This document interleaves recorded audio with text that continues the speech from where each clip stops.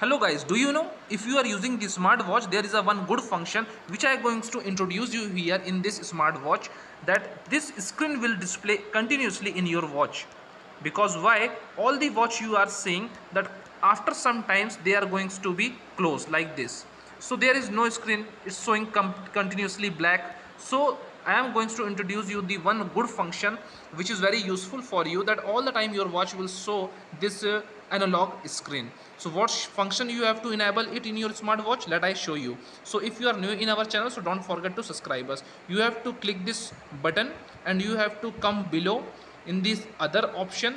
You have to select this other option, then here you have to come below and click the allow on screen function.